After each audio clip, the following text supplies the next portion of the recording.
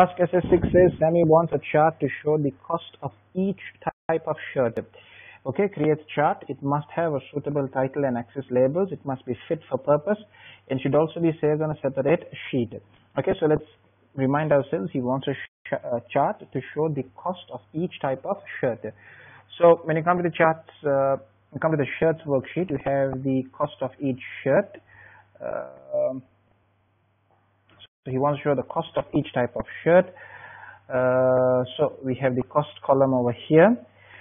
Just putting this information on the chart alone is not enough. We also have to show, we need to either give the shirt code or we need to show the description. I think description is more meaningful. So what I'm going to do is I'm going to select the description column and the cost column. Okay.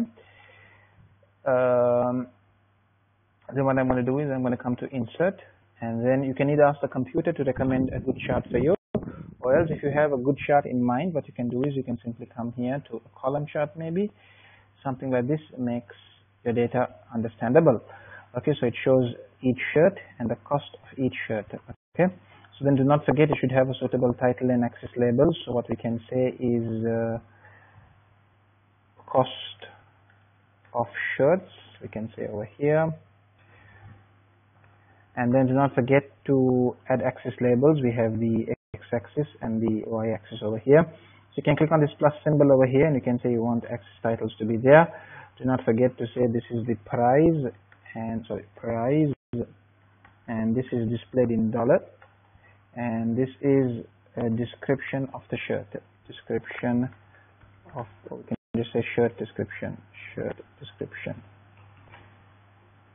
Okay, so that's done as well, and if you would like to make it more fit for purpose, you could bold this, you could underline it, and then if you also like, you can also have labels, data labels to show the exact value for each column. And then it also goes on to say it should be fit for purpose and it should be saved on a separate sheet. So then what we do is we're supposed to right click over here and say move chart to a separate worksheet. Okay, so now over here you can see a separate, this was your worksheet for sales and this is your worksheet for your chart. And then if you come back, it says enter task SS6, your name, candidate number, instance number in the footer of the chart. So we come to insert and we come to text, header and footer, and we come to custom footer and we type over here task SS6, your name, candidate number, center number, and say okay. So right now over here your footer is not visible, but do not worry, when you come to print preview you can see your footer would be visible over there. Then it goes on to say resave the spreadsheet, so we resave it, and then it goes on to say print the chart to fill one side of A4. It should be landscape. So when going to print it, what you're going to do is you're going to come to print, and it's already in landscape orientation. Okay, just make sure that option is ticked and then you're good to go for printing.